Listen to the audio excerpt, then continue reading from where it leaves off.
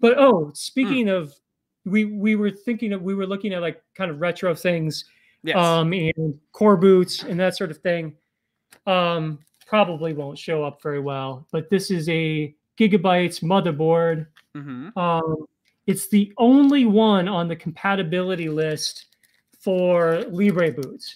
And so most people, when they think of Libreboot and Coreboot, they're doing everything with laptops. But I really enjoy working with desktops. And sure, I've been a Thinkpad guy, and that's what people know me locally for.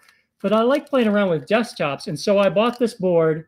I haven't messed around with doing any Libreboot stuff on it, but it is the only desktop board that's on the Libreboot compatibility list. And I've got it, and I'm happy I've got it. Now I just got to find time to play with it.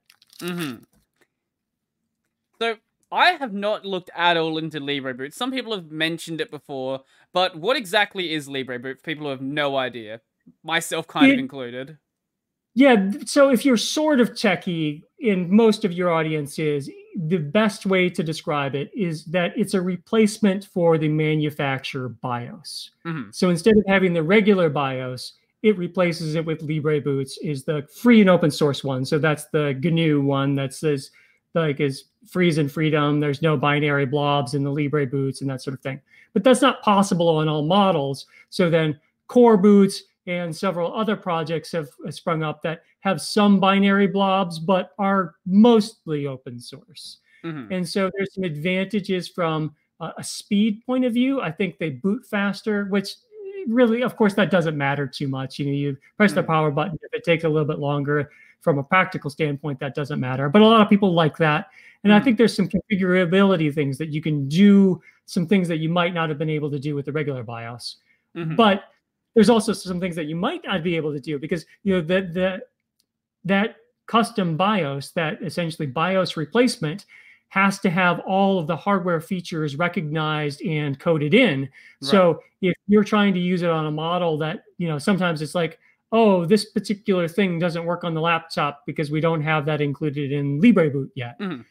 So because it's a BIOS replacement, it's got instructions, basic instructions for some of the hardware.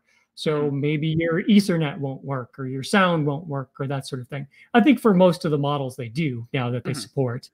But it's a very limited list. Like I said, there's only one desktop motherboard, and that's a LGA 775 board. So like the Core 2 Duo processors, that old. Oh, wow. Okay. Yeah. Which is still a viable platform for a lot of people's use. I just sold a computer with a Core 2 Duo not that long ago to somebody who just wanted to use it for a particular task, and they were fine with that.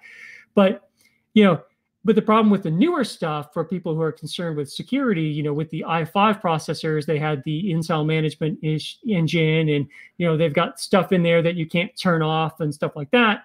So I actually predict there'll be, again, a resurgence of interest in things like the Core 2 Duo processors, because at least then people can say, well, I know what's in there for the most part, and I know it doesn't have the Intel management engine spying on me, and that sort of thing. And I don't know a ton about privacy stuff, and I'm not a security researcher.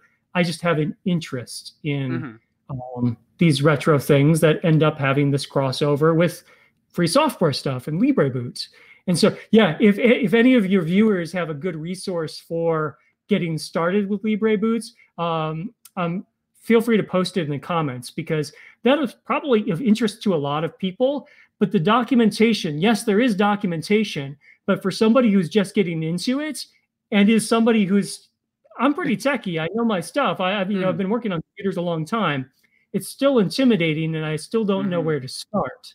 Right. So if somebody has a great resource of like, hey, here's how I actually did this. I know there's resources out there, but feel free to share them if you know a good one.